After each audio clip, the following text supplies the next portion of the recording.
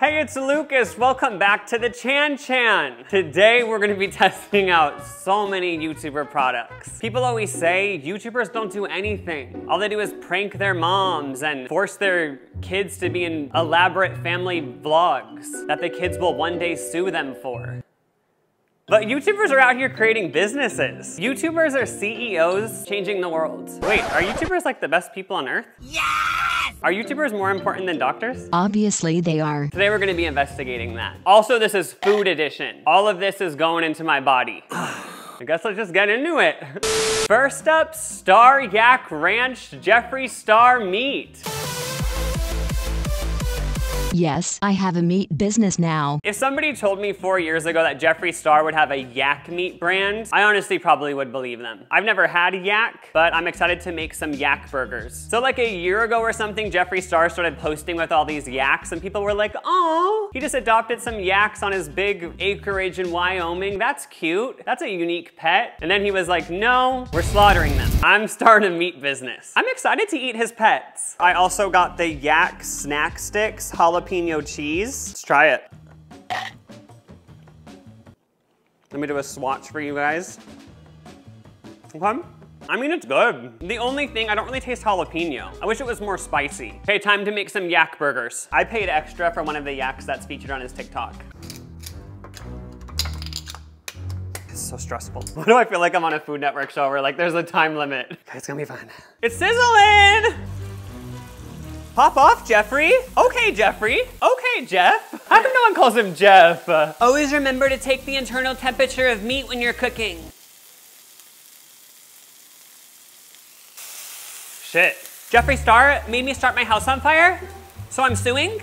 And it would be out of this file. I know. There was nowhere on the packaging telling me not to start my house on fire. I'm mad.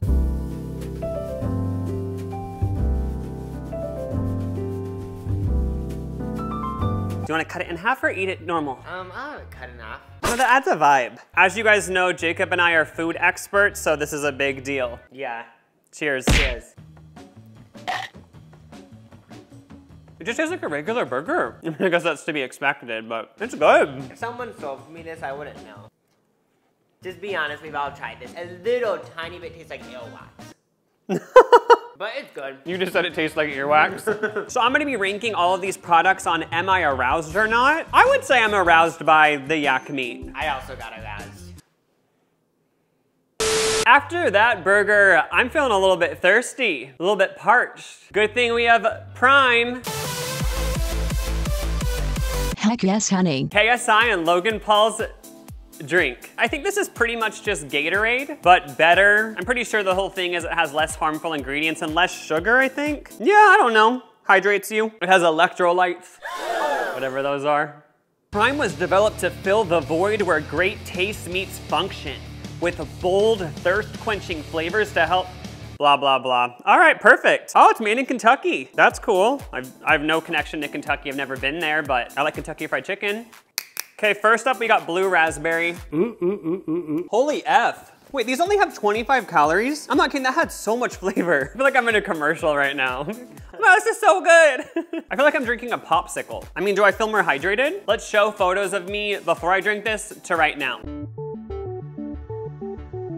Yeah, I would say I look more hydrated. And also, it shows this little thing right here. It shows like a muscle. So like, low-key, like, I don't even think I have to work out and this will make me strong, so I'm excited. Ooh, ice pop.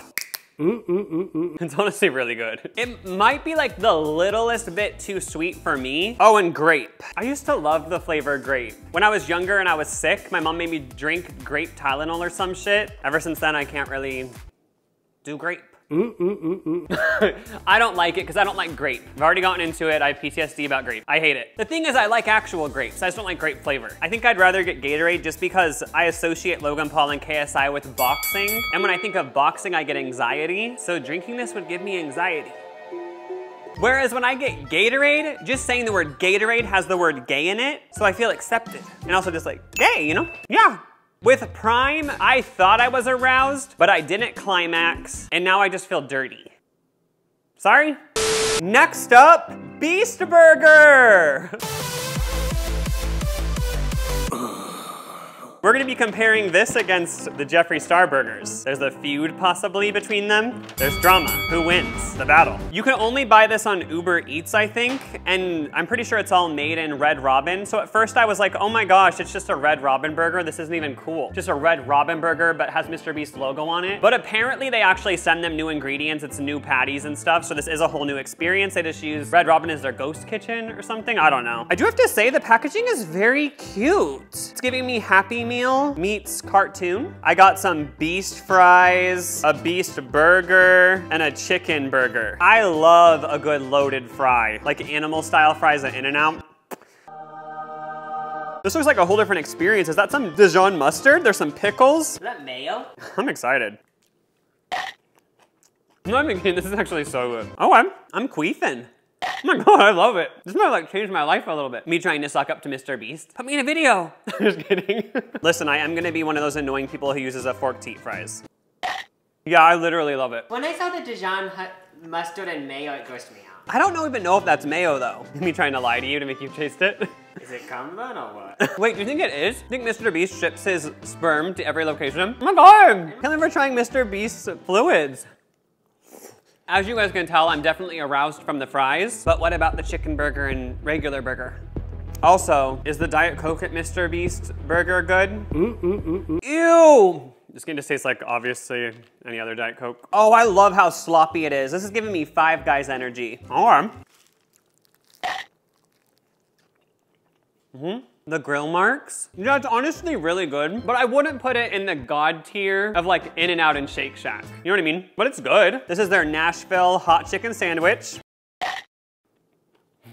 It's not wet enough. I need to get like deeper into the middle, you know? Yeah, it's good, but it's not even hot. I'm pretty sure I got the Nashville hot chicken, right? Yeah, Nashville chicken. I guess it doesn't say hot chicken, but I just thought Nashville chicken meant hot, but this is a little hard because this got me good and great. This was like, okay, you're cute. And this was like, get the F away from me. But like, we're kind of friends. So I would say overall, Mr. Beast burger aroused me, but I would not buy the OnlyFans. Like if this food was trying to sell an OnlyFans, I'd be like, no, I'm good. Next up, we have Dizzy Tanamanjo wine. I'm sorry I'm rich and you're not. I gotta say, I like the packaging, it's cute. I'm pretty sure the whole vibe of the brand is edgy, crazy, Gen Z wine, euphoria. Let's get crazy. Drugs. Like that's the vibe of the website, and I'm pretty sure they even have a paragraph that says like, this is wine for 20-somethings to drink on their own terms. Which made me laugh because it's like, why can't they just drink regular wine on their own terms? But I like the branding. So I'm ready to be an edgy euphoria teen and drink up. Oh my God, also, she gave me an autograph. That's not printed. I have an autograph from Tanamanjo. Oh, and then there's some photos on this side. I'm not gonna show you them because it's her boobs and her ass. Yes. Wait, oh, actual boobs? Well, it's a little Disney can on the nipple. Yep, it's her ass with one of the cans on it. Does that mean this one on her ass? If my cans didn't touch her nipples and her ass, I'm gonna be pissed. I just love how asses are just everywhere. Like even with the stuff you're gonna eat and drink, it's just like, oh, let me put it on my ass for the photo. Like I'm surprised Mr. Beast Burgers wasn't Mr. Beast bent over with like a stack of burgers on his ass. It's the only way to sell a product in 2022. Ass, ass. A wine that is young, edgy, playful, yet rebellious. If that's not me, let's get lit. Shots! 4 cans equals a bottle of wine, I guess. And I'm pretty sure, what did I spend on this? I think all in all, this was like $50 or something. So that means a bottle of wine would be $20 around that because there was like shipping and stuff. Which I gotta say, a $20 bottle of wine, that is bougie. Like that's like the fancy one at the store, you know? Most of the time people get the bottles that are like $8 or like $12, but this is a fancy one apparently. Or this is white wine Chardonnay. Let's get dizzy, bitches. I'm actually very surprised it tastes like this. Yeah, it's like a dry Chardonnay. I just made that up. I think that's what dry means, but like it isn't this sweet ass bubblegum flavor. Like I was picturing a Moscato. You know, one of those wines you're just drinking syrup? Yeah, this tastes like champagne almost. Yeah, it tastes like wine you'd have at a fancy wedding, but like kind of gross in a way. The thing with wine is the first sip, you always hate it, no matter what bottle you get. But then like the third glass in, you're like, oh, hey, this is good. I love how cute the bottle is. I got a picture of her ass and an autograph. I would say I'm aroused. Are you aroused by the photos though, or the actual product? Oh crap, you're right. Am I aroused by the product? Oh, big ass. I mean, it's good. I'm never gonna buy it again because it's expensive, but it's cute. I like it, I'm aroused. Wow, I'm feeling tipsy and I want some chocolate. You're not feeling dizzy? Oh, I mean, I'm feeling dizzy. Mr. Beast chocolate. He has 2 brands. This is actually just at Walmart. Just went to Walmart and bought this, so pop off. He's in Walmart, that's a big deal. So the thing about Mr. Beast chocolate is it's supposed to be like healthy because it's only 5 ingredients and it's like organic or some shit. It says it's grass-fed milk. That's cool. This is just their classic milk chocolate. Yeah, it just tastes like chocolate. It doesn't taste like healthy chocolate, so that's good. You know, sometimes when stuff is like a healthy thing, it kind of just tastes like shit, but. We have chocolate sea salt. Aw, it says share. Share like the person that sings, do you believe in love? Yeah, can you imagine if he literally just wrote Cher's name on here? Almond chocolate. I already know I'm gonna hate this one. I just hate when almonds are in any sort of chocolate. Quinoa crunch. Why did it break? I got a defective one? Oh my God, it's all cracked. I better get a refund. I'm just kidding, but when I was getting these, people at Walmart are annoying because I literally tried to find ones that were solid because a lot of them were like, you could feel they were cracked. You know, these annoying ass people in Walmart going and cracking everything. Like, please get a life. I actually kind of like the crunch. My favorite was probably the chocolate sea salt. So Mr. Beast chocolate, I almost got aroused, but I'm still leaving the situation satisfied.